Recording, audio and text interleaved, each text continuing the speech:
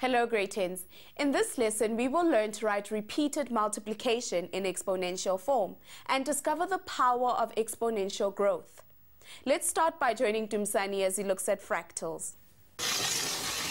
Can you believe this amazing pattern is created using mathematics? This twisted shape is called a fractal. And look at this. When we zoom in, it resembles our original pattern.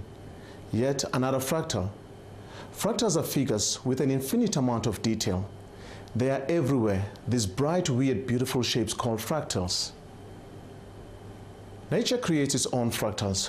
One fern leaf is repeated again and again to form the shape of a whole plant.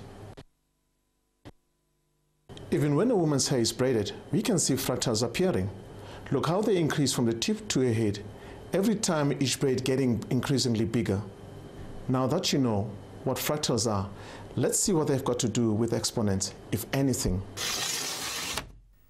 Dumsani has asked what fractals have to do with exponents. We'll investigate this with him by recreating the fractal we just saw. This triangular shape is a famous pattern called the Sierpinski triangle. Let's join Dumsani as he looks at it in more detail.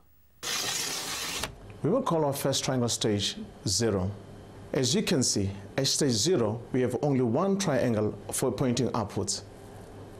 For our next stage, let's join the midpoints of each side of the big triangle.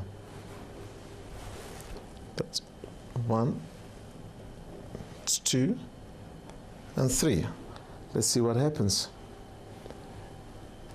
Now there are 3 triangles pointing up.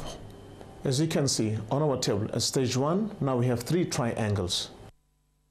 At stage 2, midpoints of each side of the 3 new triangles are joined, and we get 1, 2, 3, 4, 5, 6, 7, 8, 9 triangles. At stage 2, we have now 3 times 3, which gives us 9 triangles. Do you see what pattern we are making? What do you think will happen in stage 3? How many triangles do you think we'll make? If you count this carefully, you should get 27 triangles. And what about stage 4? After this, it gets rather small to draw. So let's look for a pattern to help us predict how many triangles there will be at each stage. At stage 3, we had 27, and we know 27 is 3 times 3 times 3. Stage 4, we had 4 threes, whereby it gave us 81.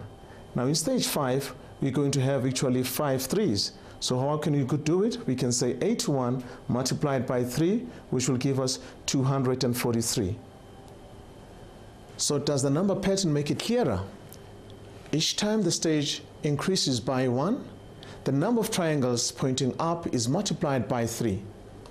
They become 3 times more. This fractal pattern continues to infinity. We can keep making the triangle 3 times more in our minds. So at the 6th stage, we'll have 3 multiplied by 3, multiplied by 3, multiplied by 3. It will have to be 6 times. That will be the same as, remember in stage 5, we had 243. That means we can multiply that by 3, which will give us 729. Can you use this pattern to predict how many triangles pointing up there will be in stage 9? One way is to multiply 3 by itself 9 times, right? Another way is to multiply 81 by 243. Why can we do that? Well, 3 multiplied by itself 9 times will be the same as 3 times 3 times 3 4 times multiplied by 3 times 3 times 3 times 3 times 3 5 times. Well, from our table, we know that 3 multiplied itself 4 times gives us 81, which means here we can write 81 multiplied by, and from our table again we know that 3 multiplied itself 5 times gives us 243. So that means here we'll have 243.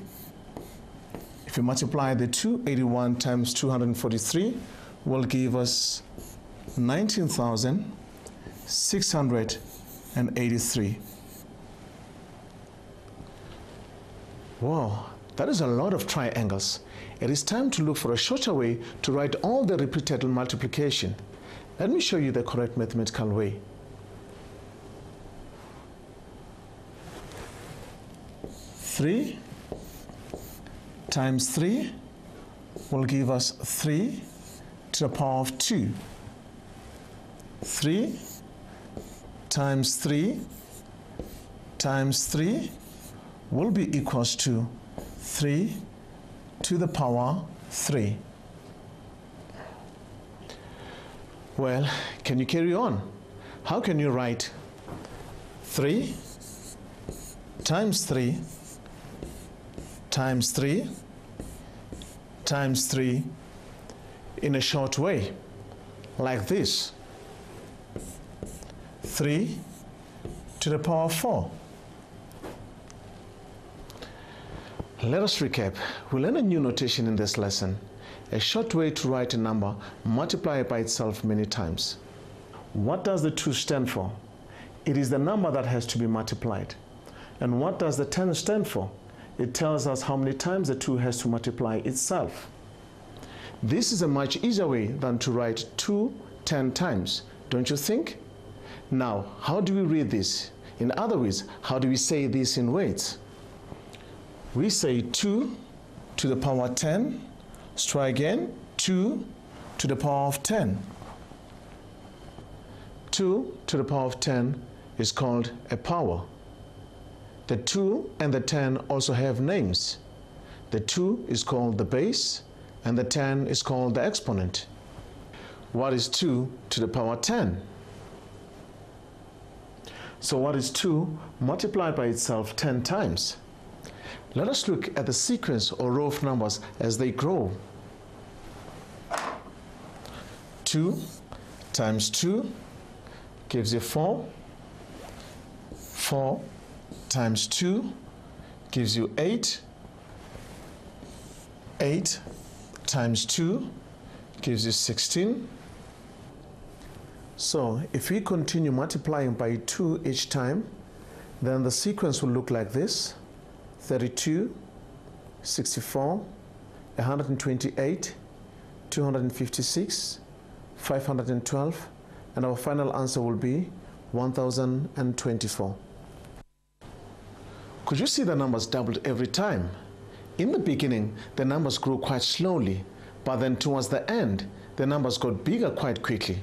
We call this exponential growth. That was interesting. Now let us do this on a calculator. We use the highlighted power button on the calculator to work out 2 to the power of 10.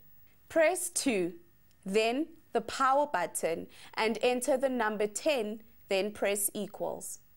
And we will get an answer of 1024. Remember to try the task video at the end of this section. You'll also be able to learn more about exponents on our website, www.mindset.co.za/learn. Thank you for joining us, grade 10s.